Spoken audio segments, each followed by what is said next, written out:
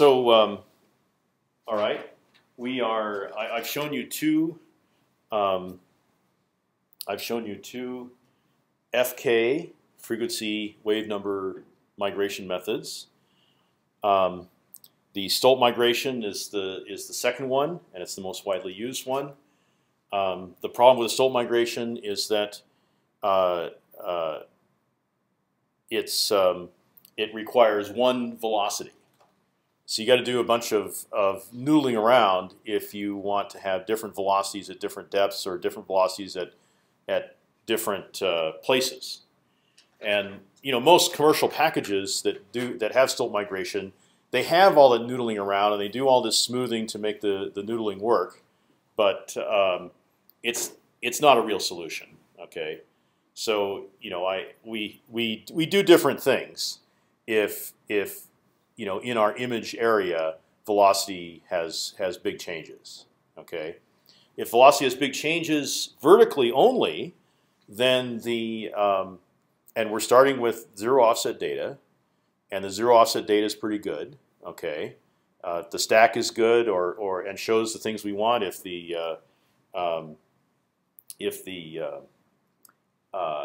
it's good true zero offset data like a chirp survey, then we can properly and completely represent that change of velocity with depth by migrating with the GASDAG phase shift migration.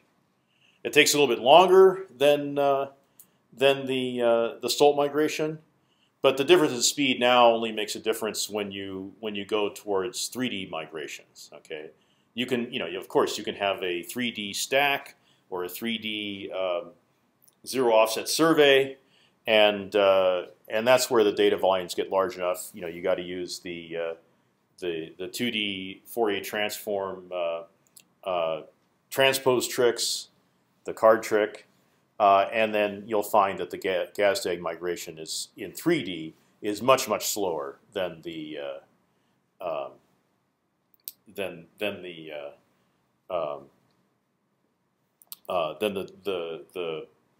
Fourier transform, the FFT based Stolt migration. All right. So those are very popular methods, and the time to use them is before you know much about velocity, just to see, for the reflectors you do see where they end up, what's their proper dip, what's their proper location, right? Remember, migration takes dipping reflectors and it moves them up dip and steepens them. Okay, and so you might even want to get a feel for that when you're recording data in the field, and you can do that very easily with these migrations. Here's another simple migration.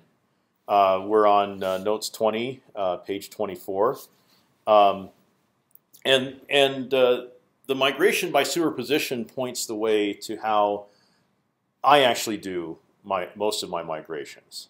It points the way to handling any velocity, any velocity variation that there is. Okay, the migration by superposition is like okay, all that work we did in the FK migrations, basically figuring out how to do downward continuation. The migration by superposition says, forget that.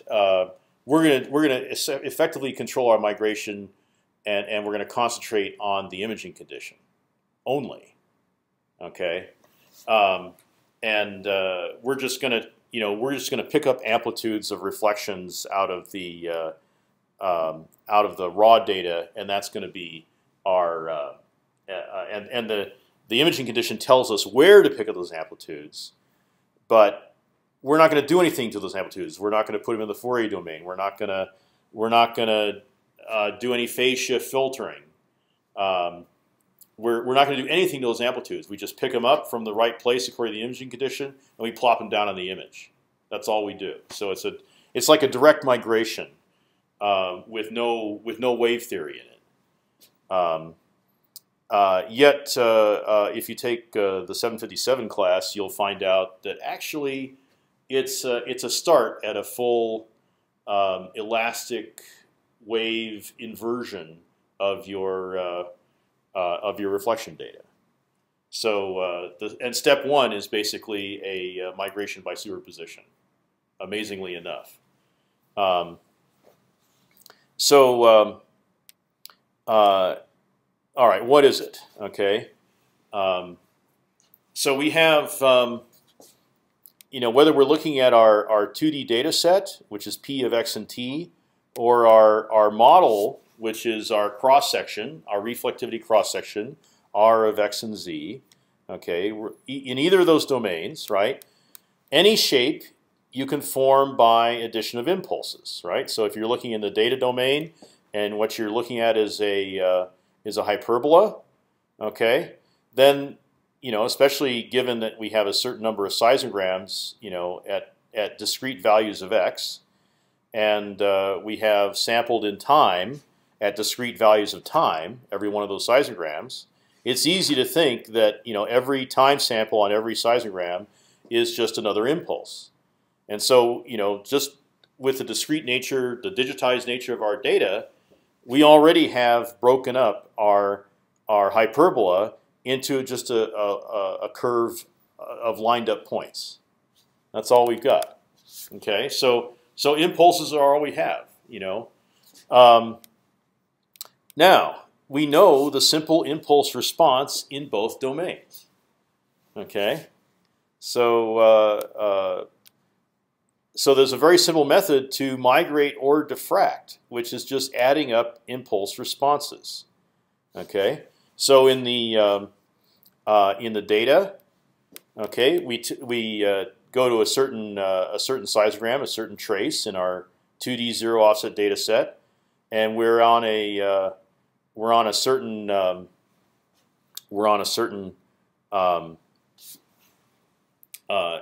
time. Right, and this time that I'm showing you here this impulse right here happens to be right on a diffraction hyperbola. Okay, so imagine that everywhere in this data set, the amplitudes are 0, above and below the hyperbola. Okay, and on the diffraction hyperbola, the amplitudes are non-zero.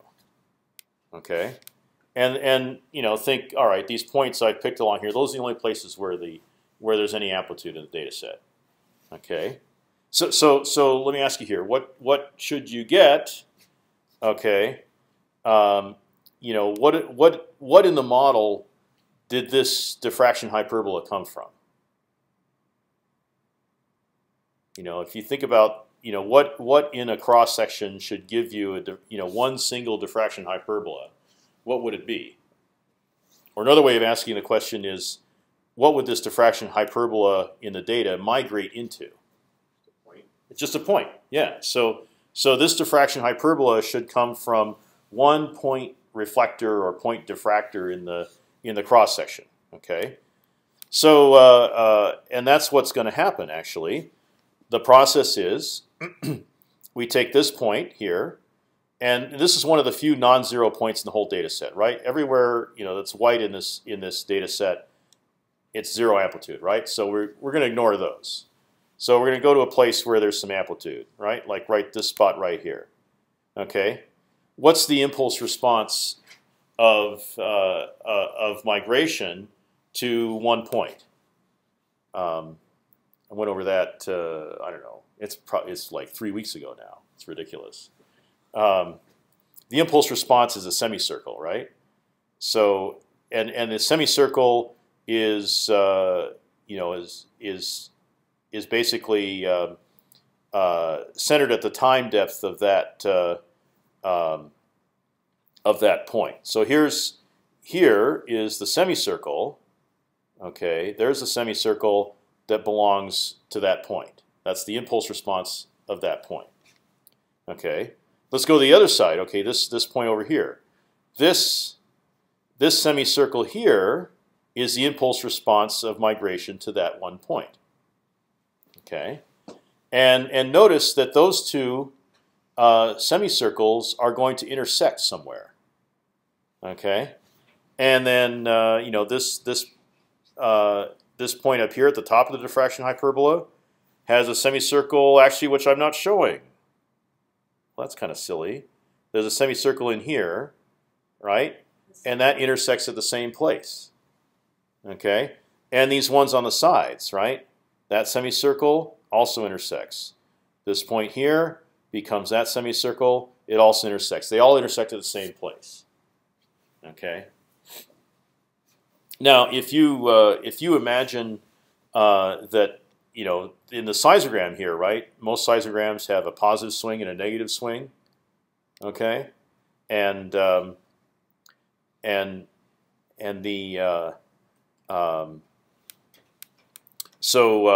maybe we're tracing the positive swings here, right? And so these positive semicircles are going to intersect and reinforce each other, like by a factor of 5 here, and maybe a factor of 1,000,000 once we've added all the traces in, right?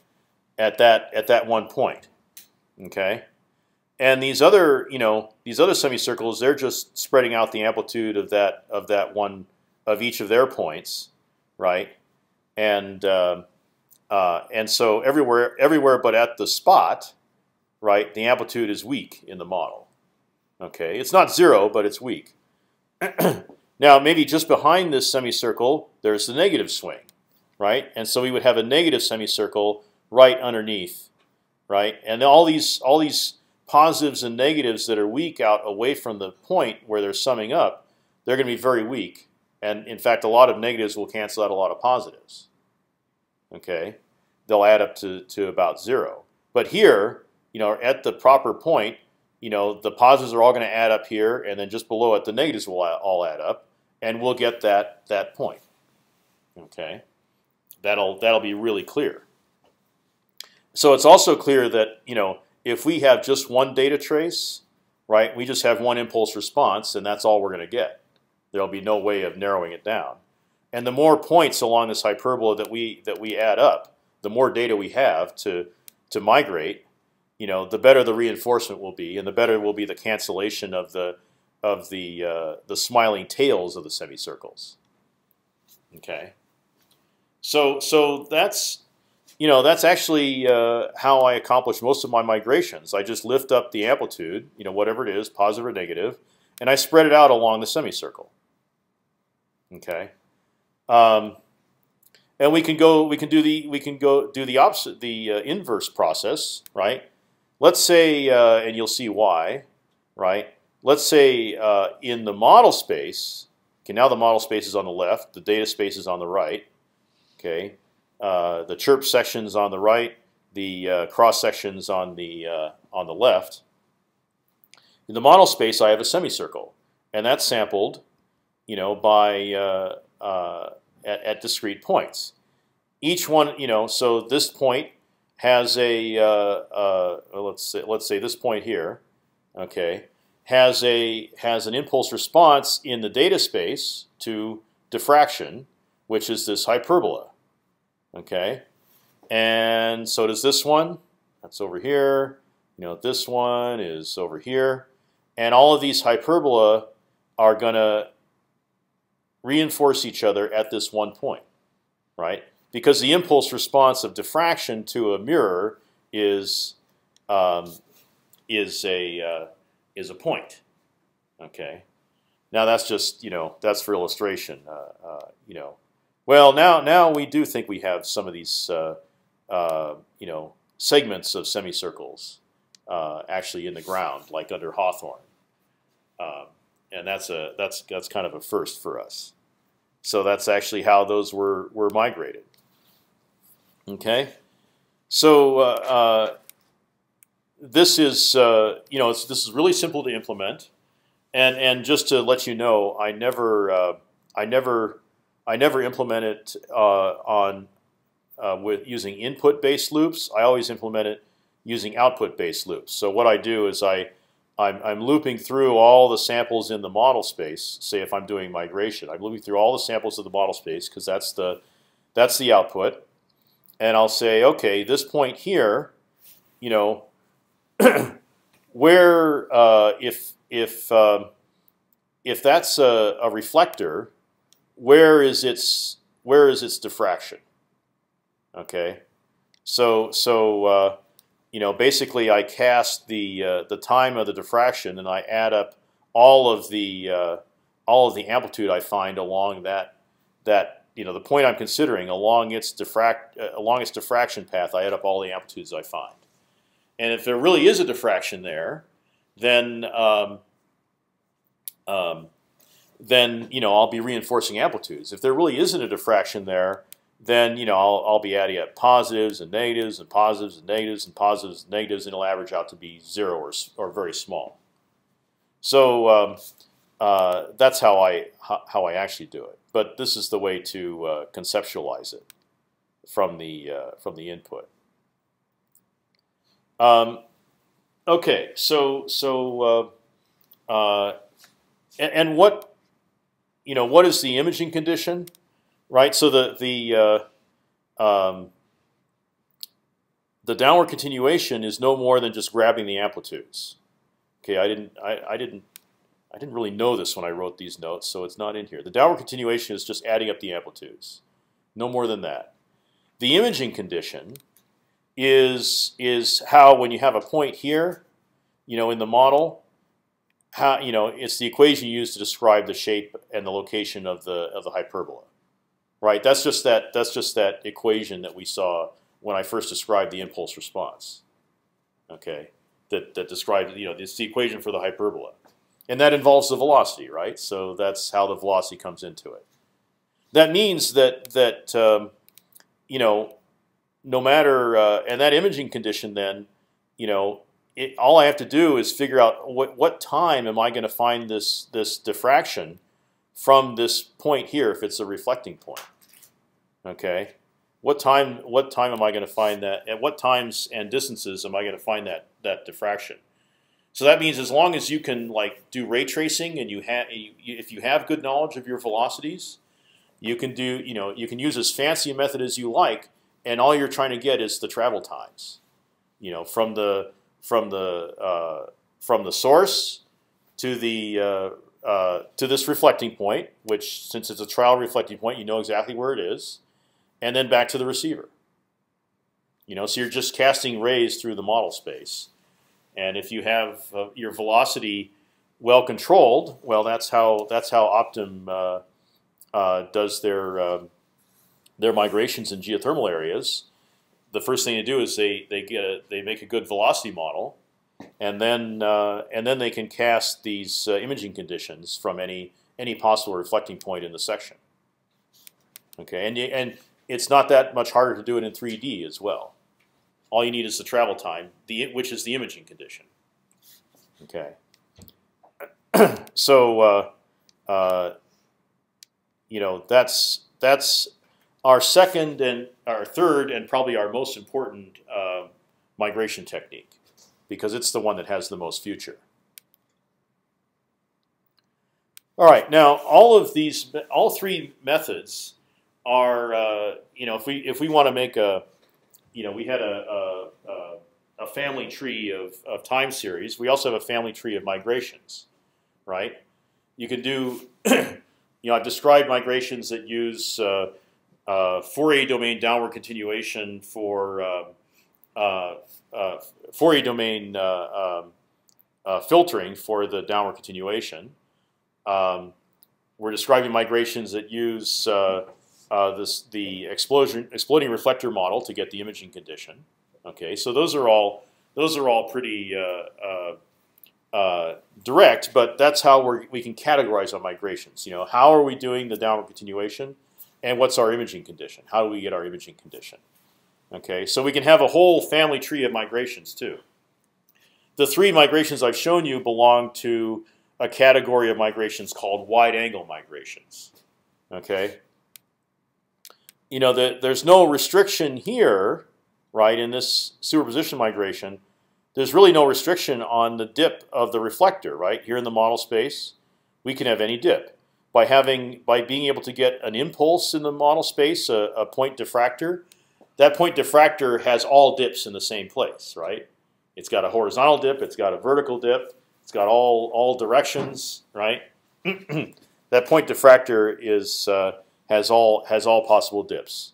So remember, for under the exploding reflector model, and I drew this on the board yesterday, the dip angle is the angle that is the same as the angle of propagation of the wave. Zero dip, you got zero angle of propagation.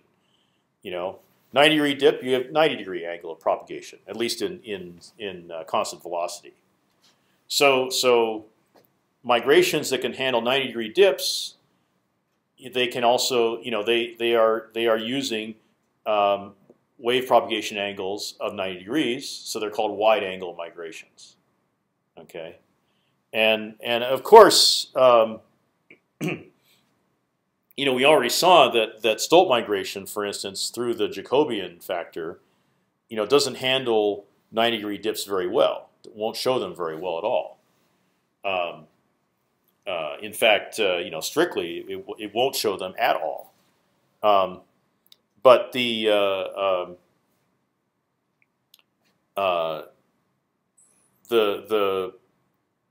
technically, it's possible. Okay, to get 90-degree dip, and the gas egg migration, the phase shift migration, the Stolt migration, and the superposition migration, they all can deal with 90-degree dip. Okay, now if you have if you really do have 90-degree dipping reflectors, your stack data will not show it. Okay, your the Stolt migration won't handle it. It's going to be really hard just to record a signal from that 90-degree dipping reflector in the field. So there's a lot of problems. Okay, so most data sets are really good at showing reflectors that are going to end up with a structural dip of maybe up to 30 degrees. Beyond 30 degrees, that's considered wide angle. That's considered high dip, and in the classic stratigraphic exploration for oil and gas, okay, you don't have a lot of that doesn't depend much on getting those steeply dipping structures. You want to see the stratigraphy, which is generally has a dip of no more than 5 degrees. And we're presenting our we're interpreting seismic stratigraphy and seismic sequences that involve dips of maybe less than 1 degree, but we plotted in at large vertical exaggeration so we can interpret the stratigraphy. Okay, so we don't necessarily need, to do a lot of good work. We don't necessarily need wide angle migration. We could think of migration methods that are not wide angle. If they make the downward continuation easier, or if they make it easier for us to handle some velocity variations, or easier to analyze velocity. Okay, and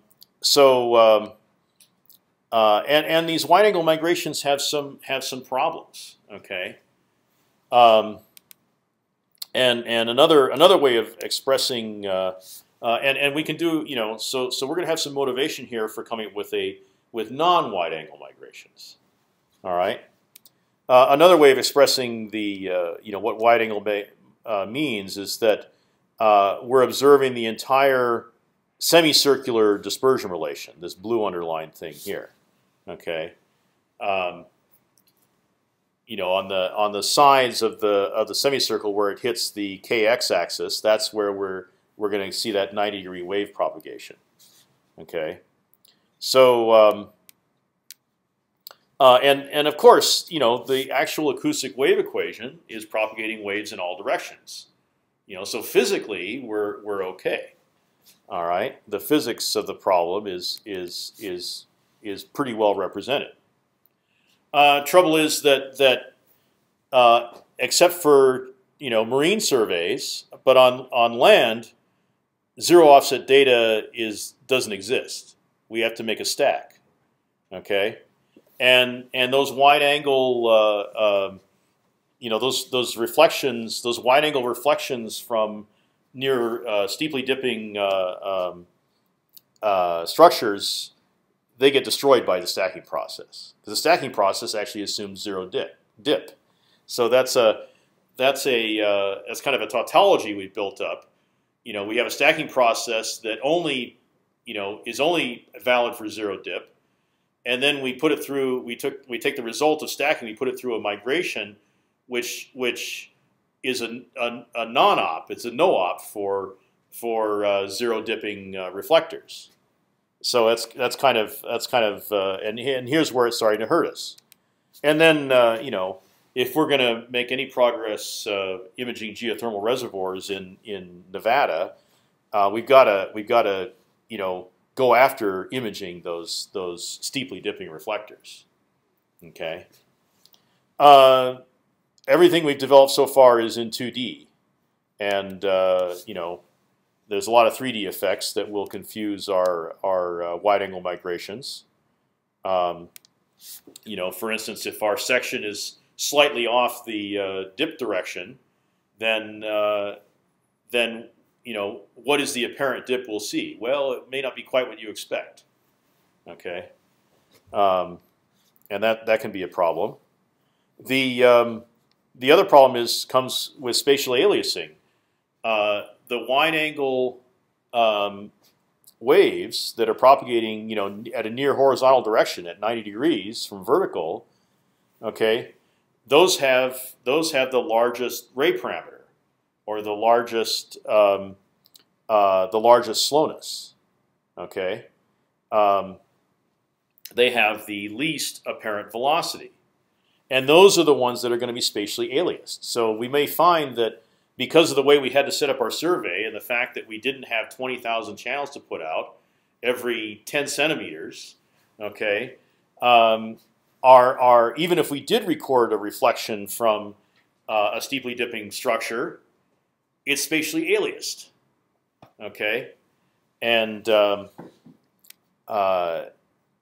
for kind of geothermal and oil reservoir depths, if we want to get if we want to see those reflections up to 100 hertz for some decent lateral and vertical resolution, we're going to need to cover kilometers of territory with a delta x of 2 meters or 1 meter.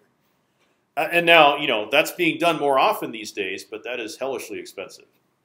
Okay. So you only do it when you have to, and so a lot of our data sets that we're working with don't have these. The steeply dipping structures are aliased out. Okay, so we'd have trouble with them anyway. Then the other problem is, especially in Nevada, is that velocity variations in X, like at the edge of basins, are terrible, and none of these methods can handle that. There are ways, like I said, with the Stolt migration, you'll find that you can enter any bizarre velocity model, and it will try it, but it's not going to get it right with the Stolt migration. Okay, because the Stolt migration is built on constant velocity. Okay, the other thing is that if you have a steeply dipping structure at reservoir depth, you've got to be way far away to see it as a reflection, okay, and so it's going to have a large travel time, much larger than the travel time for a reflector, a horizontal reflector that's at that same depth, which kind of has the minimum travel time. So you're always going to be fighting noise. So these are motivations for why the wide angle migrations, the FK migration, and the simple superposition migration I explained so far, why those migrations might not produce good results. Okay, especially on steeply dipping structures. Okay, now the summation methods, there are some advantages. For instance, irregular spacing or doing a survey along a curved road where you're not keeping to a two-dimensional path at all. The summation methods can handle that pretty easily. Okay, and I've also adapted summation methods a long time ago, and everybody does it now to velocity as a function of x and z and y. Okay, so those are as I said, those are the methods that have the most future and can handle the worst cases. So we're going to hear from summation methods again. In fact, you may have already seen summation methods referred to as Kirchhoff migration. Okay, and remember that Kirchhoff has two H's. Now the phase shift method is reasonably fast, and it correctly handles velocity as a function of depth. And Stolt migration is fast enough that it's easy to use in the field. And since you only have to put in one velocity, that's only one value to get wrong, right? So you can sometimes you can use it for velocity analysis. Sometimes it's easy to apply to a large data set. And you can apply it in the field to a large data set. Don't even have to transmit the data back home. And so it's still used. Okay. All right. So we have some practical imaging methods, and I want to go back and see why. These imaging methods, especially the summation migration, they're so simple. Why do they work at all? Okay, and we've got to explore some aspects of why they why they work at all. Okay, so all right, we've got this set of assumptions that we're observing here. We got zero offset receivers. Source and receivers are coincident. So it's a certain kind of survey, like a chirp survey. We're looking at vertical component data. Okay, we're looking at linear elastic waves. So we're going to have p waves and s waves and surface waves, but we're looking at vertical components at least of ground motion. And then we also have impulsive vertical sources. All right, so like hammering on the ground. That's the prototype. So we can do a lot of useful surveys under those conditions. Now, linear elastic medium, if in everything I do, at least so far, I'm ignoring anisotropy. I'm ignoring intrinsic attenuation. Okay, so my linear elastic medium, instead of being a matrix of 21 values, okay, and there are some symmetries, so maybe you could boil it down to 9. Okay, and so I don't have viscoelasticity. I've got no loss of wave energy to heat, and that's not too hard to assume, especially for a chirp survey in water. And even on land, I don't have any anisotropy. So all I've got are 3 medium parameters. I've got rho, lambda, mu. Rho is the density. Lambda is the Louie lambda parameter, which is kind of like the it's most closely related to the compressibility, for a modulus that you might be more familiar with.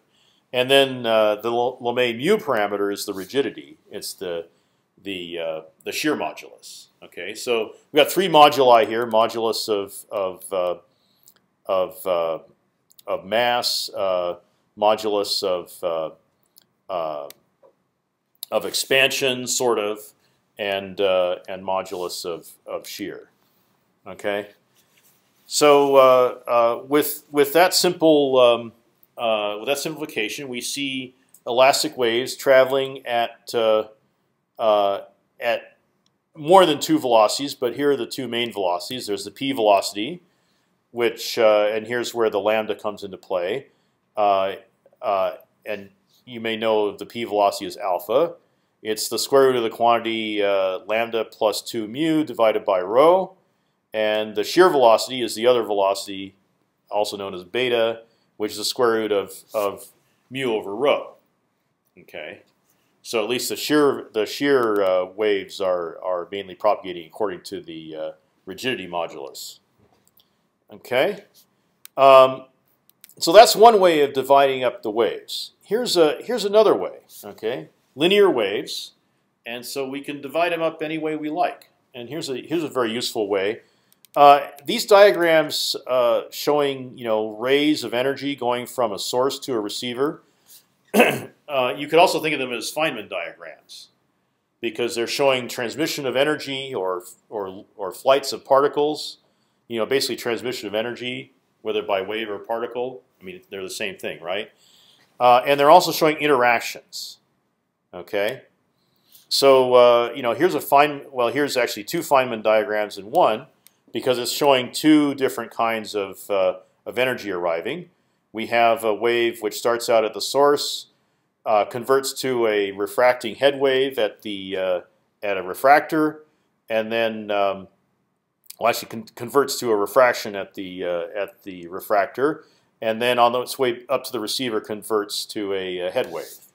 Okay, back into the lower velocity medium. Here's a second Feynman diagram, which shows the reflection, right?